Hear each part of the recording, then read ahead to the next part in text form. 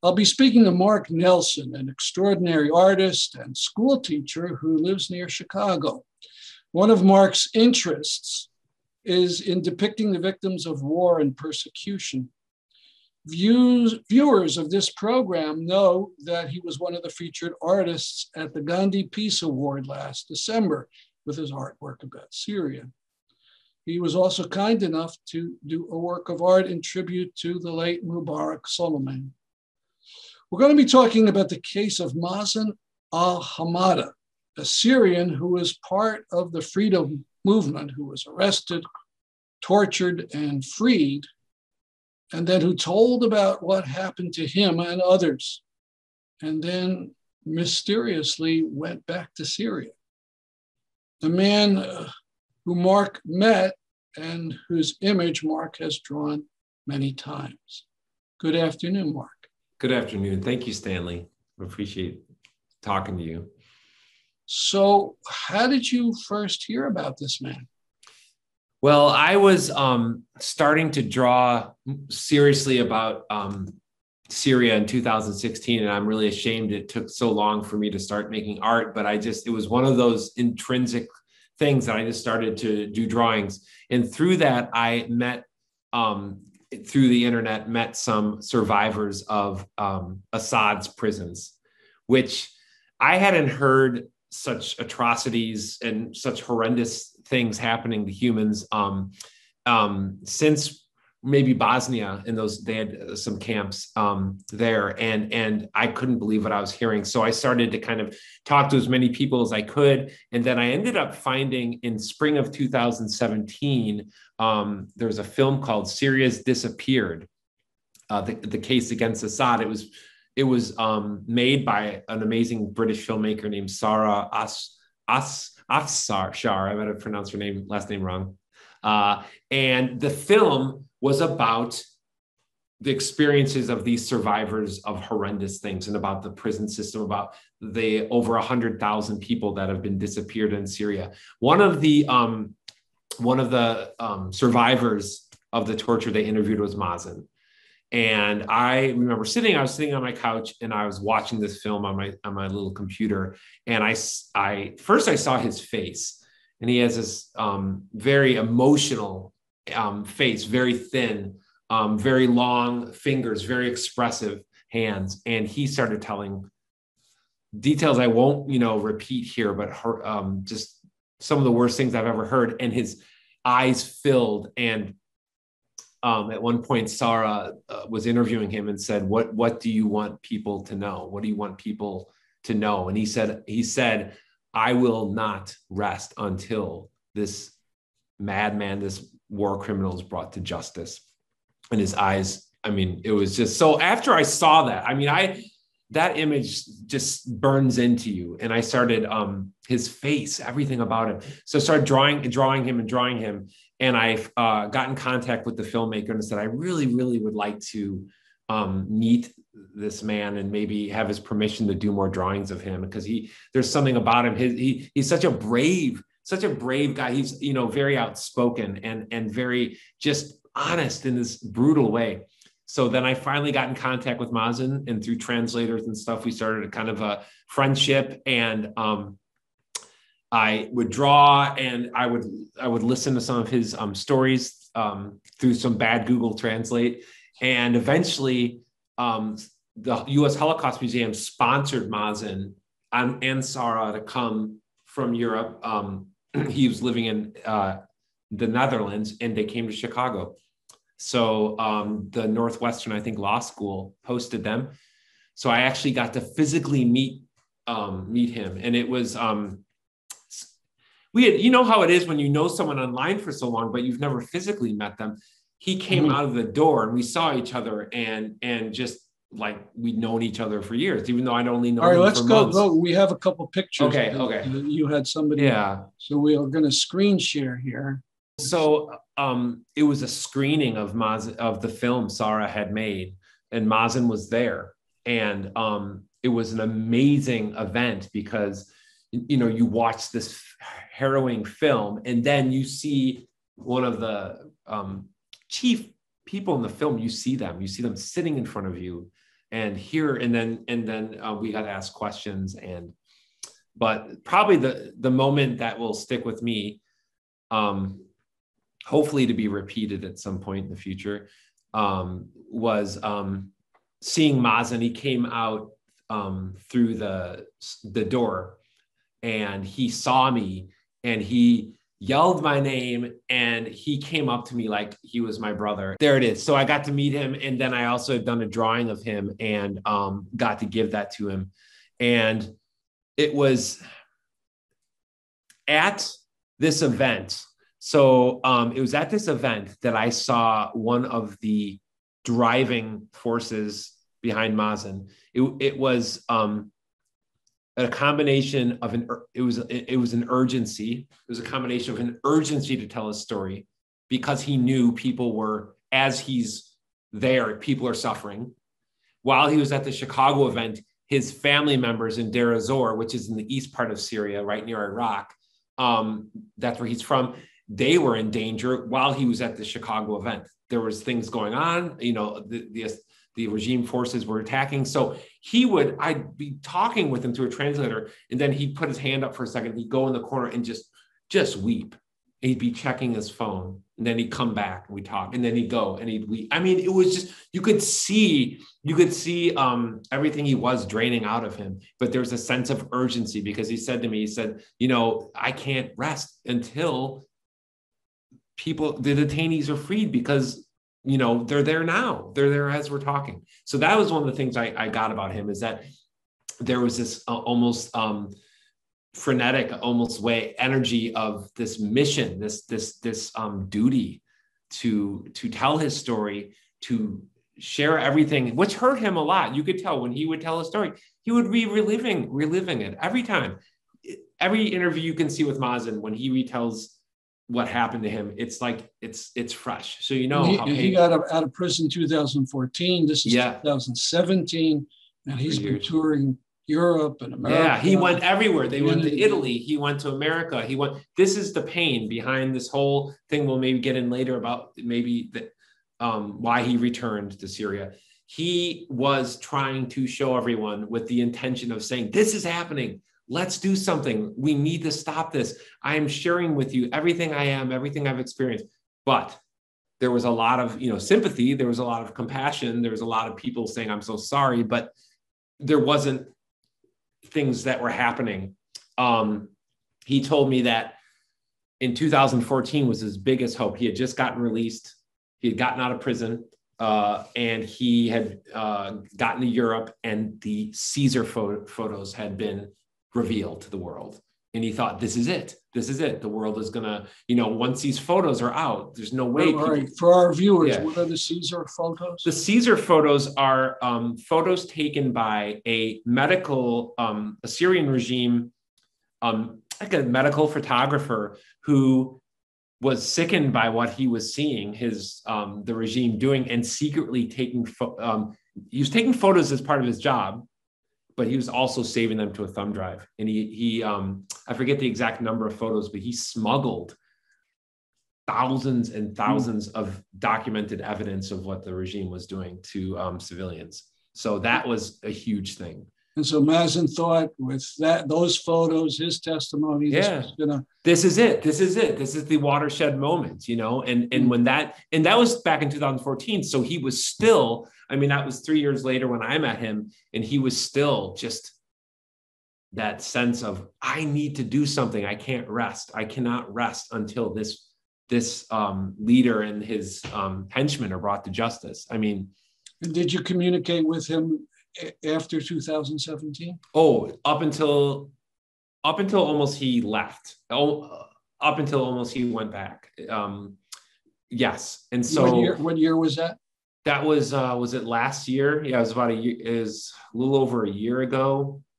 So it's been like 400 and the exact dates I'm not, but over 400 days since he's been gone.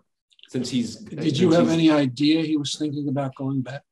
Here's what I knew. I knew that he was in a desperate situation. He obviously was dealing with trauma, psychological trauma, huge amounts. He was his health was ruined by this experience. His bones were broken. He broke his ribs, his wrist, his legs, his hands, everything broken. And he had also had a horrible experience with the government in the Netherlands, where he had received back pay from, he worked at an oil company before the uprising, 2011, or the revolution. And he requested, they said, hey, we got this back pay for you. Well, this is when he's living in the Netherlands. And he said, yeah, please send it. And so once he got that, then the government in the Netherlands said, hey, that disqualifies you from getting refugee benefits. So basically he lost everything. He ended up living with, I think his nephew, his family. So he at that point had lost everything. And the last thing I had heard from him is that he was going to lose his apartment. He was going to lose everything he had, basically. So on top of everything else he was dealing with, he was losing that. And as he was leading up to this, you could feel a rising anger almost, and just desperation, and just saying, listen, I'm still trying to get this stuff. I'm still trying to fight for justice, and it's, the wheels are, the machine is grinding down, the apathy is setting in. People are starting to be like, and I told you this before, but people would say to him, gosh, you're still on about that whole thing?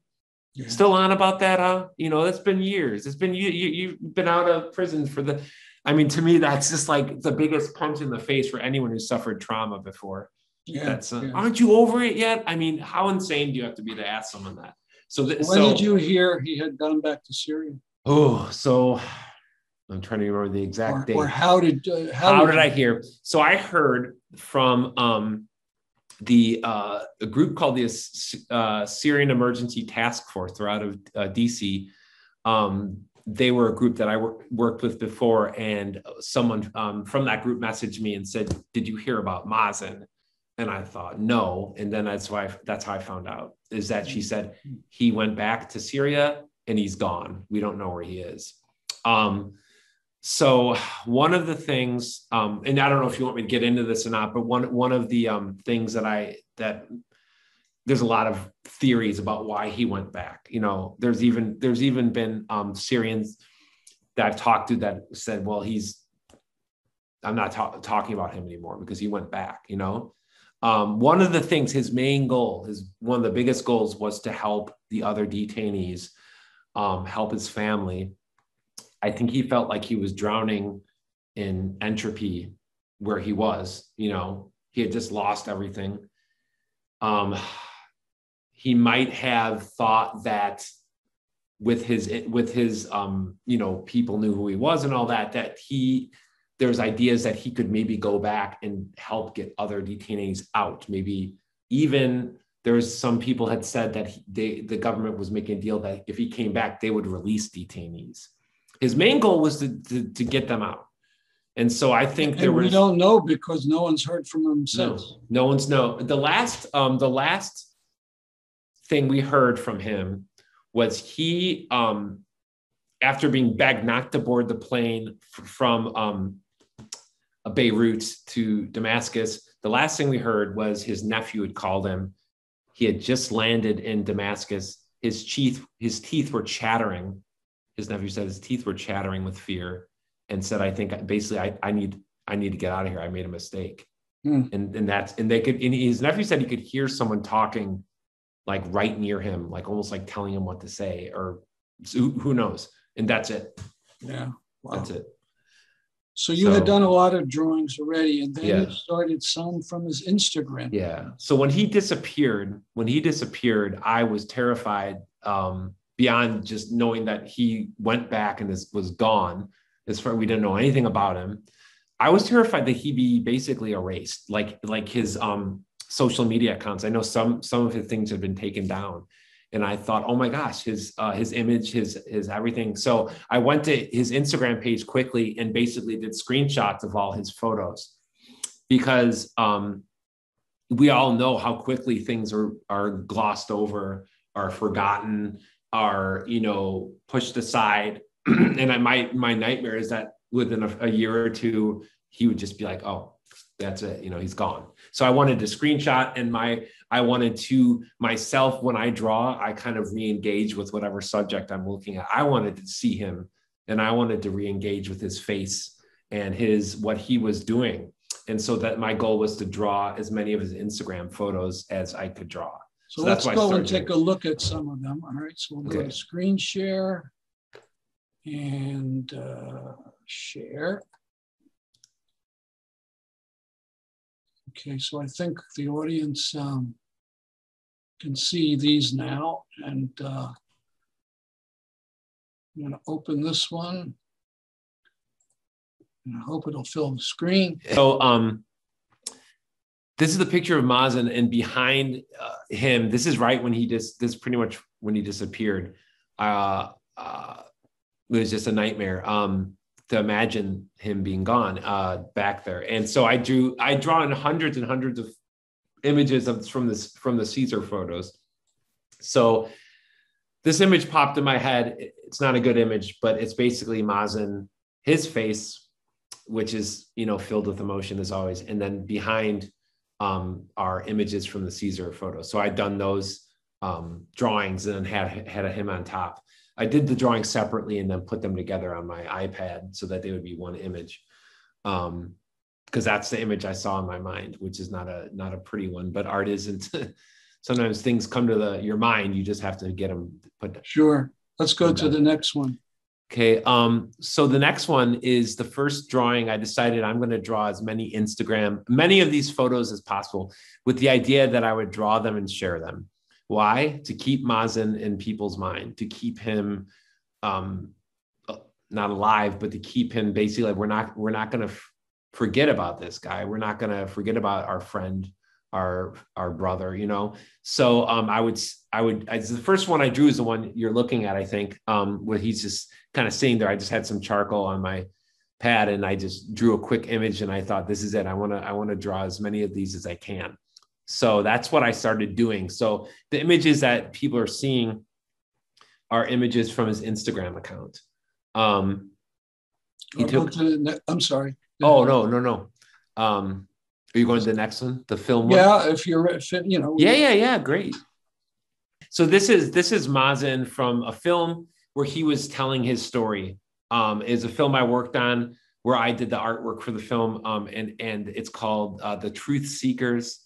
I think you can see it on YouTube, called The Truth Seekers. It's about the Caesar. That's a code name for the man who smuggled these photos. And Mazen, of course, as one of the most outspoken advocates for the detainees, was in this. And this is a drawing I did of him as he's talking about. I think at this point he's saying, I'm a human being. Like, I have hopes, I have dreams. How could they treat me like this, basically? And you did that for the Canadian broadcast. Yeah. Okay. So this is now most of it's an interesting when you look at someone's social media account, you see their life. I mean, or what they want you to see, or you know. But one of the Mazen's social media account, his Instagram account, is made up of two types of images. One is him at a demonstration or preparing for a demonstration. He was tireless. He would do as many as he could. The other images are of him with family, friends, sometimes just himself, selfies, I guess.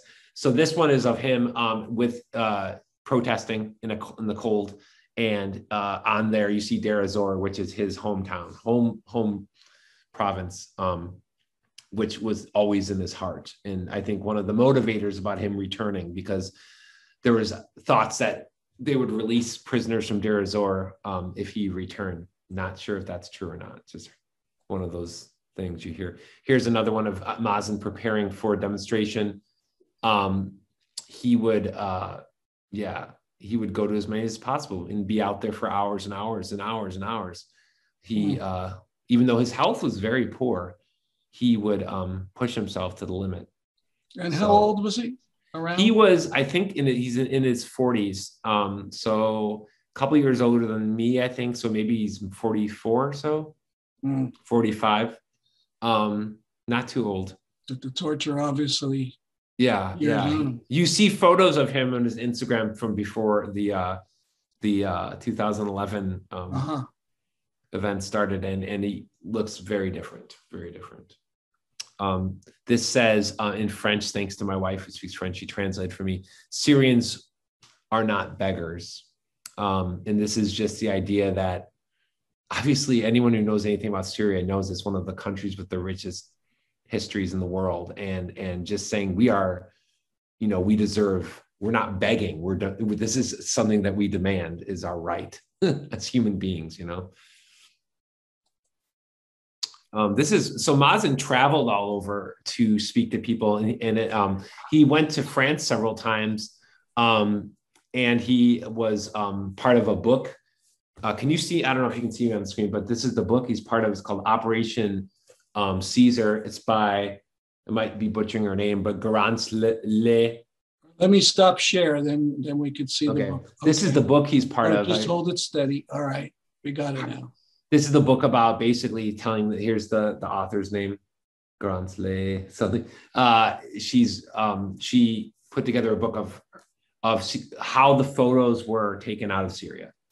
Mm-hmm. It has, but it also has interviews from prisoners or detainees, and he was one of them. There was maybe some talk about doing a more full project with Mazen, but obviously circumstances led to he's gone. So, because he by himself could fill a tome with experiences and things like that. Let me go back to screen share.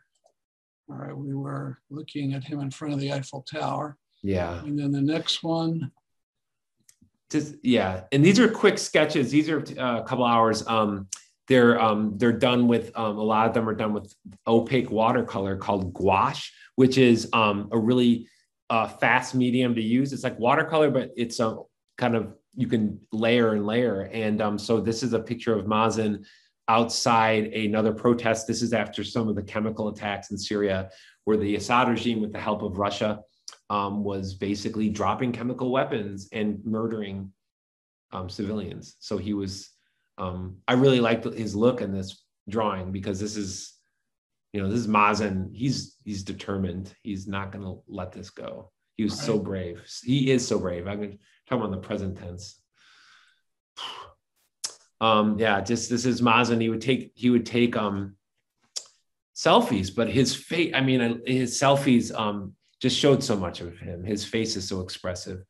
And I want to be as familiar with his face as I can, just to draw it as much as possible. Let people see it as much as possible. I'm going to stop the share. Yeah. And so no one's heard from him. No one's heard from him. There's been rumors. There's been painful rumors that have been unsubstantiated. And, anytime someone has a rumor that's painful, it hurts his family. Things spread like wildfire on the internet. Mm-hmm. And but no substantiated any words from him. So it's very, very, very horrendous. And just another reminder that this is still happening now. As we're speaking, detainees are still being tortured right now. So that is what he was trying to show everyone. And now, so that to know about what he went through, and to think that he is back maybe in this situation it's a nightmare. So I don't want, and as a person who's worked a lot with social justice and things, the world has a kind of short attention span, right? And people move on, so to speak. And the family members and people who've suffered through these things don't move on. This is not a moving on type thing. This is always there. Always there. Let's end. You made a hashtag or two. Why don't we mention what the hashtag is the one I use is "Where is Mazen?" All right, and I'll superimpose that. Thank you. Yeah, where is Mazen? Basically, where is he? And so I try to send, when I do these posts on social media, I try to tag government agencies.